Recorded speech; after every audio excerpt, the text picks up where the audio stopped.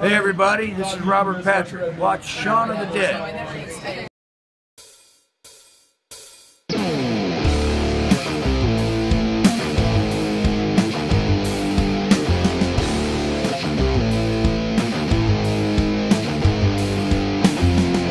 What's going on? This is Shaun of the Dead. As you can see, I am driving right now, but I wanted to do a video, and this is just kind of a little introduction to the main video, hence the reason I'm driving. The video today is what will smokers do in a zombie apocalypse? What are the benefits versus the negativities, and what are some potential alternatives? Now, I'm coming to a place right now that will assist me with this video. Let me go ahead and give you the two benefits of smoking in a zombie apocalypse. Benefit number one, you have a lighter. Benefit number two is you can take the tobacco out of a cigarette, chew it up, and put that plastery mess on your on a bug bite or a spider bite, and it will help draw out the poison. So you have those two benefits. Boy, these people do not know how to park. Alright, so we're just going to have to deal with backing out in order to let somebody else in if they have passengers. So that is the two benefits. Now, as you can see, I just pulled up in front of a shop just now, and we're going to go over some of the finer points of an alternative to smoking in a zombie apocalypse. But I did want to give you some of the positives of cigarettes, which are the two. Now, the negatives: heart disease, lung issues, there'd be asthma, emphysema, even just hampering your breathing some. Where you can't run as fast, you can't maneuver, you can't run around, you can't do stuff like that. That's also going to be an issue. So it helps diminish your lung capacity, which is never a good thing. Also, the addiction. Now that's going to play a big part in what you're going to hear about today is the addiction properties of nicotine and the zombie apocalypse. Also, for all those that used to smoke, I used to smoke. I smoked for about 7 years. On my next birthday, I'll be quit for 16 years. I had my last cigarette on my birthday, and almost 16 years ago. The addictive properties of cigarettes, and for all you that smoke, know, you wake up in the morning, you want to have cigarettes. Sometimes your ritual is a cup of coffee and a cigarette. After you eat, you want a cigarette. I mean, there's so many times, those special times, you want a cigarette, so all those special times that go on throughout your life, there's certain points where you just draws you for a cigarette. Well, there is a difference between physically being addicted to something and being actually mechanically addicted. Like, the mechanical portion of smoking was part of the addiction for me to fidget with stuff. But also there's the addiction to the nicotine, which is the physical part where your body actually craves that cigarette. So what we're going to do today is we're going to talk about an alternative to that physical addiction and the mechanical addiction of cigarettes, and on a potential alternative. So let's go ahead and check this out. Guys, well, we're here at Skyline Vapor. This is a vape shop. Just to kind of give you an idea of what this is. This is in Addison, Texas. As you can see, there's people from all walks of life in here. Everyone's in here just having a good time. Here's the main man here, Joe. Hey. Everybody say hey to Joe. Alright, well, we're going to go over some of the finer points of vaping, what the health effects are, and some of the effects of that it's had on other people's lives even in here. So we'll see how it goes. Perfect. With Joe at his work table. He's going to give us some rundowns and answer some questions for us. So let's start with the question: why is it healthier than cigarettes? Well, when you burn tobacco to inhale it, a bunch of chemicals are released, way more than just what you find in a normal tobacco plant when you're dealing with modern cigarettes. And with vaping, we know exactly what's in it, and it's a lot better for you than all those chemicals you inhale when you light up a modern cigarette. So basically, you're dealing without the carcinogens, without the tar, without actually 2 radioactive chemicals that are in modern day cigarettes, which really good for you to get away from those. And when you turn over to vaping, you know, you're just dealing with vegetable glycerin and flavorings, basically. It's a lot better for you in the long run. Chances of cancer, out the window. Emphysema and asthma, out the window. So that's, you know, just a basic rundown of why it's better for you than smoking is. Well, what about nicotine? I mean, I know people switching from smoking to nicotine, for vaping for nicotine. So nicotine's still not great for you. What about nicotine? That's true. A lot of people that do vape instead of smoke have nicotine in the flavors that they choose, but that's not how all of them are. Every flavor we have is available with no nicotine in it whatsoever, and that's actually the point, is to switch over to vaping from smoking and then slowly work your way down to no nicotine that you're using. Now in a cigarette, you can't really control the amount of nicotine that you're getting. Even with a light cigarette or an ultralight cigarette, you're not in control with how much nicotine you're getting. In a vaping setup, with the hardware that we use and the devices we use, you can decide how much nicotine you're going to be intaking. So, most people start off with roughly similar amounts of nicotine as a cigarette, and then just slowly bring it on down. You know, all the way to 0 is the plan. A lot of people make it down to about we have a number rating system for it. Make it down to the 6 or lower level, which is way less than you're getting with a cigarette. On the number rating system, you're getting about an 18 with a cigarette, and so getting down to a 6 or lower, you're at less than a third the amount of nicotine. And the specifics on why nicotine is bad for you is it really does take a toll on your heart. It kind of turns your heart into a rubber band that's been at the back of your office drawer for about 2 years. All the elasticity's gone. And that can come back and haunt you later in life. So it's definitely good to get away from the nicotine, and a good way to do that is by switching over to vaping and then stepping it down. So what about you? You're nicotine heavy. You used to smoke and now vape instead? I did. I smoked Marlboro Reds for a pretty darn long time. And when I switched over to vaping, I was at that 18 level, which is about the same as a cigarette. And I was using it all day, every day.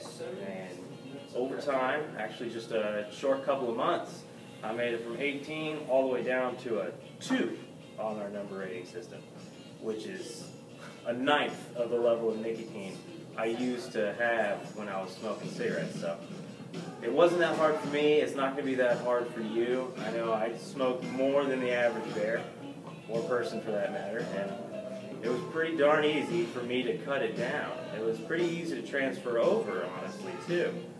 So it's going to work. It's a lot better than the patches and the gums for me and for most people. Just to make a nice lateral switch over.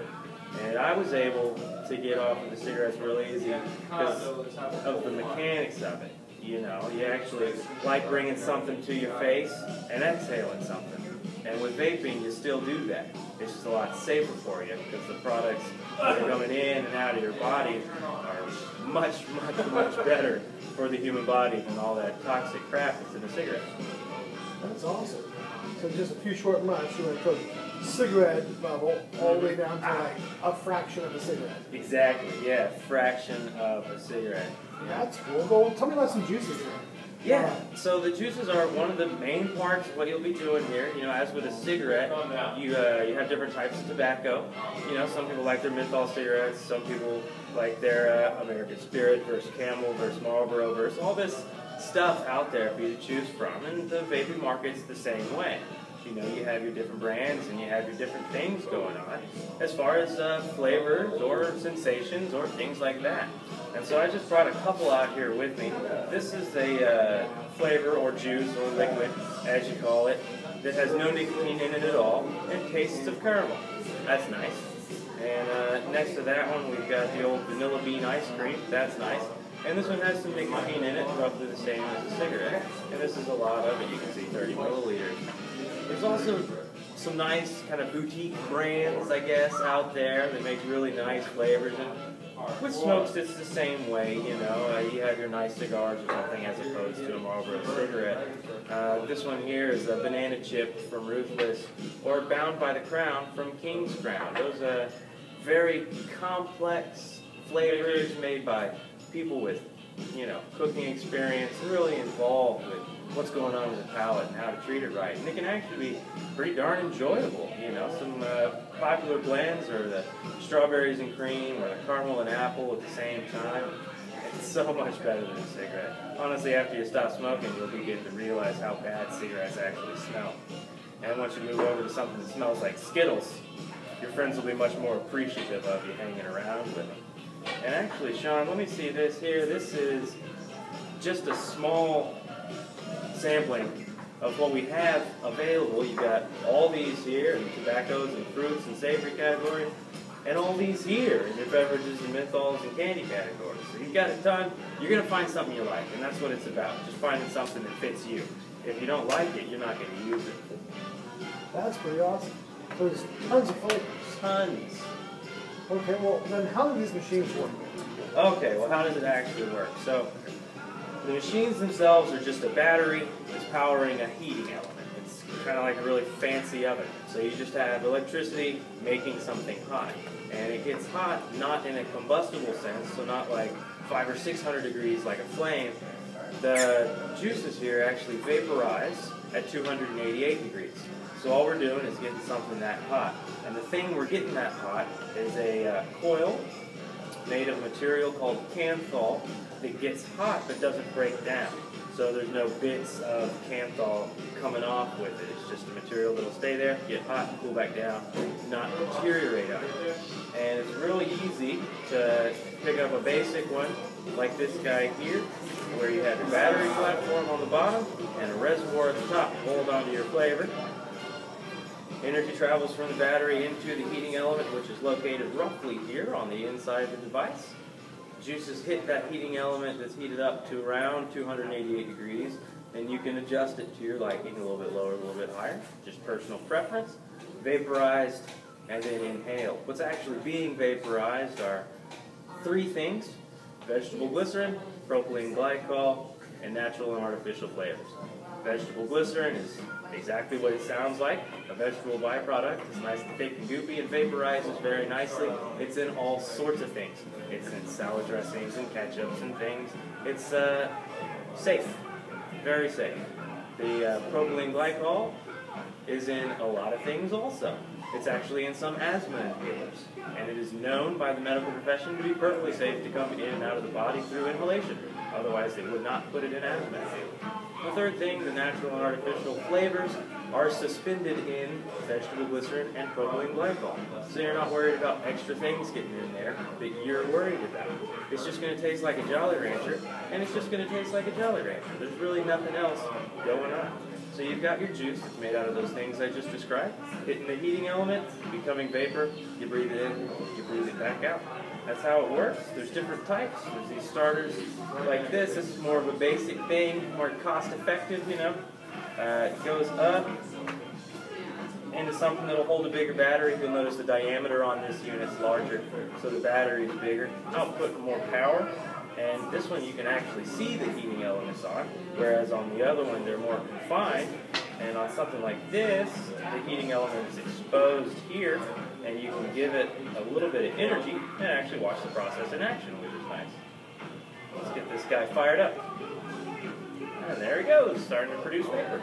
Notice no flames, no fire, no combustion, no additional chemicals created through combustion, which is what really gets you on cigarettes. Pretty simple. That's pretty awesome. Well, let's talk to one of your customers and see what she thinks. Perfect. I'm here with Lacey, and she's going to talk about how she used to smoke and now she vapes. So tell us a little bit about what's going on. Well, on December October the 21st, 2011, my then boyfriend gave me a cigarette and I tried it and I loved it, and I have not smoked a cigarette since that day. That's about 3.5 years. Wow, so not even touched a cigarette. Not smoked one cigarette. Wow. In fact, I can't stand the smell of them, nothing. But I didn't want to quit smoking. I mean, I wanted to quit smoking, but I didn't want to quit nicotine. I still wanted to be able to have the opportunity to have some nicotine when I needed it. So this was the perfect thing for me. And so the flavor's better or just the same, or? Oh, the flavors are wonderful here. At this particular place, the flavors are the best of any that I've been to. It's the best choices, best flavors, nice guys, wonderful place. Excellent. Well, and so right now you're smoking out of a what? Or vaping, I should say, out of a... I'm vaping out of this is a big battery with what am I vaping out of? Mini Pro-Tank 2? Mini Pro-Tank. Mini Pro-Tank 2. Pro-Tank 2. Hey, Mike? Yeah. All right. All right. Well, you don't have to know what it's called to smoke it. They just tell you how to put it together and you smoke it. It's that easy. You vape it. You don't smoke it. You vape it. I call Excellent. them smokerettes. Oh, okay. Smokerettes. Sounds good. I'm calling them, what else? E-cigs, I've heard, and stuff like that. Yeah. I like smokerette. All right, smokerette. All right. Very good. Well, thank you very much. I appreciate your time. Sure, thanks. Tell us how to get a hold of you and how to order your products. Yeah, we're out of Texas. We're in North Dallas area, Texas. So if you're in the area, come on by and see us. Tell us that Sean sent you, and we'll set you up with whatever would fit your needs, suit your needs. We've got all kinds of options here available for everybody. And if you do tell us Sean sent you, you'll get 15% off your order of $30 or more. We're also on the internet, good old interwebs nowadays, helping out everybody. If you're not in Texas or stuck at your home for some reason, you can reach out to us at skylinevapor.com. See most of the things we have to offer on the website there. And if you do decide to pick up some things from us, you can use the coupon code SOTD2014, and that'll get you the same sweet deal of 15% off an order of $30 or more. And we do ship out same day on everything. It's a pretty nice operation we got set up here to take care of you. Hopefully you can come by and see me. That'd be great. But if you can't, I do understand. Just check us out on the internet. Site's up all the time, and we got phone numbers on the website too. You can call us up. We'd be happy to answer any questions you got, talk to you about really anything. But come on by and see us, and thanks for stopping by and seeing the group today at Skyline Vapor. All right, and I'll tell you what, I'll put your, just look down below in the description. I'll have the coupon code in there, and I'll also have the phone number and address on how to get to Skyline Vapes if you're in the North Dallas area. Thanks very much, Joe. I appreciate your time. Hey, thank you.